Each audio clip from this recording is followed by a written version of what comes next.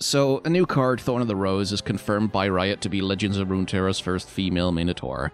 Now, the male Minotaurs in Runeterra, every single goddamn one of them, look like this, and this, but the first female Minotaur, I guess, had to...